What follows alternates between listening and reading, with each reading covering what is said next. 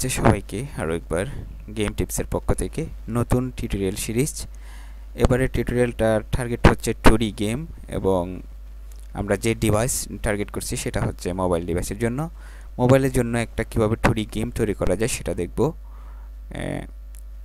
তাহলে চলুন দেখে আসি কীরকম গেমটা বানাতে সক্ষম হবে এই টিউটোরিয়ালটার শেষে। যখন আমরা প্লে দিচ্ছি, প্লে দেওয়ার পর গেমটা স্টার্ট হবে। স্টার্ট হওয়ার সাথে সাথে এরকম আপনার যে কোম্পানি এই গেমটা বানাবে সেটার লোগো আসার পরে আমাদের যে প্রথম হোম পেজটা থাকবে সেটা শুরু হবে। যে গেমের নামটা এখানে দিয়ে দিলাম। এই ইউআইটা আমরা ফ্রিতে ডাউনলোড করতে পারবো অ্যাসেট স্টোর থেকে, এবং ডাউনলোড করার পর এটাকে সাজিয়ে নিতে হবে এভাবে। যে কোনো আইকন ইউজ করতে পারবেন। এইখানে এই আইকনগুলো কোনো কাজ করবে না, যেহেতু এগুলোতে কোনো কাজ করা হয়নি, বাট স্টার্ট বাটনটা আমাদের কাজ করবে। স্টার্ট বাটনে ক্লিক করলে আমাদের পরবর্তী যে লেভেলগুলো রয়েছে গেমের সেগুলো দেখাবে। এখানে মূলত যখন এটা একটা ফাইনাল গেম হয়ে যাবে সেক্ষেত্রে এগুলো লক থাকবে বা ডিজেবল থাকবে, কিন্তু লেভেল 1টা প্লেয়েবল থাকবে। বাকিগুলো যখন আমরা একটা লেভেল পার করব সাথে সাথে এগুলো আনলক হয়ে যাবে, এগুলো আদারওয়াইজ এগুলো লক থাকবে। তো 1-এ ক্লিক করার পর সেটা লোডিং সিনটা দেখাবে প্রথমে স্বাভাবিকভাবে। লোডিং হওয়ার পর সেটা মূল যে গেমটা সেটাতে চলে আসছে।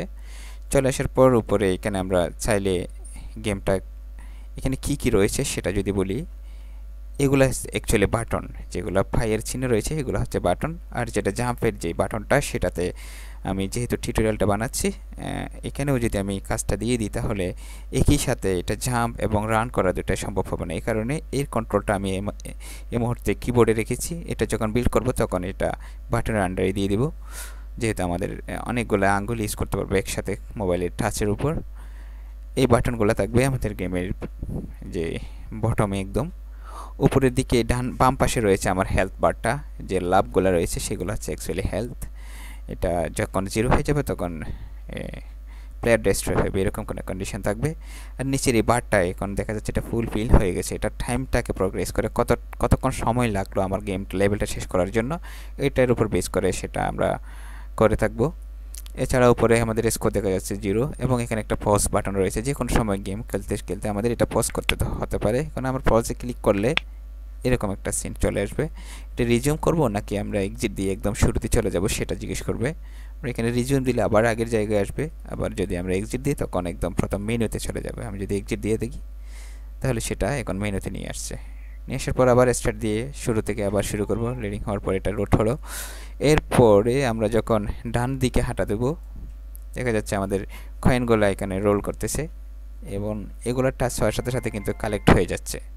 কালেক্ট হয়ে যাওয়ার পর আমরা এখানে জাম্প দিয়ে এইখানে আসতে হবে, এখান থেকে আরেকটা জাম্প দিয়ে এটাতে আসতে হবে। এইভাবে আমরা সামনের দিকে এগোবো। লিফট আসার পর এটাতে আমরা জাম্প দিলাম। এভাবে গেমটা যখন আমরা মারা যাব এখানে প্লেয়ার ডাই হওয়ার সাথে সাথে কিন্তু রিস্টার্ট হবে সেটা লেভেলটা। লেভেল ডিজাইনিংয়ের যে বিষয়টা সেগুলো আমি সবগুলো ফ্রি অ্যাসেট ইউজ করছি লেভেলটা ডিজাইন করার জন্য।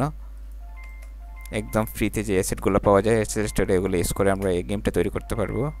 একটা লেভেল করে দেখানো হয়েছে, এখানে আপনি চাইলে আরও লেভেল বাড়াতে পারেন, আরও ডিফিকাল্টি সেট করে এটাতে লেভেলে।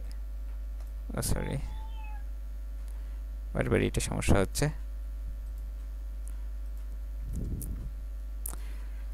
আমরা যখন লেভেলটা শেষ করব শেষ পর্যায়ে এসে একটা লেভেল কমপ্লিট সিন আসবে। লেভেল কমপ্লিট সিনে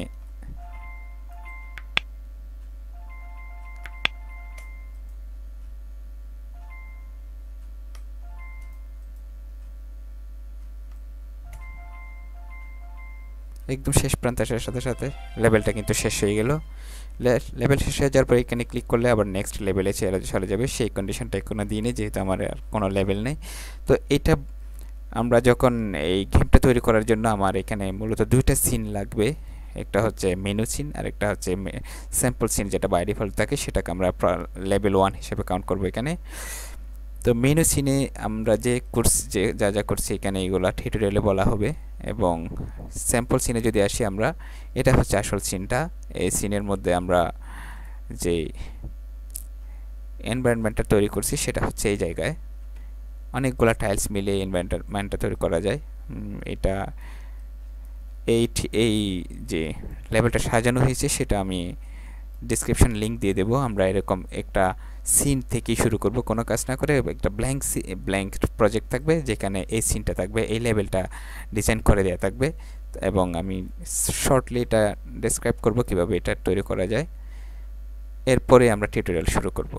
তো আজকের ভিডিওর উদ্দেশ্য ছিল কিভাবে আমরা এই নেক্সট যে টিউটোরিয়ালটা মোবাইল গেমের জন্য 2D, সেটা কিভাবে এটা টিউটোরিয়ালটা শেষে আমরা কোন ধরনের গেম বানাতে পারবো এটার উপরে ইন্ট্রোডাকশন ছিল আজকের ভিডিওটা।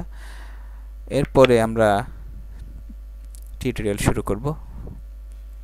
ততক্ষণ পর্যন্ত সাথে থাকবেন। ধন্যবাদ সবাইকে।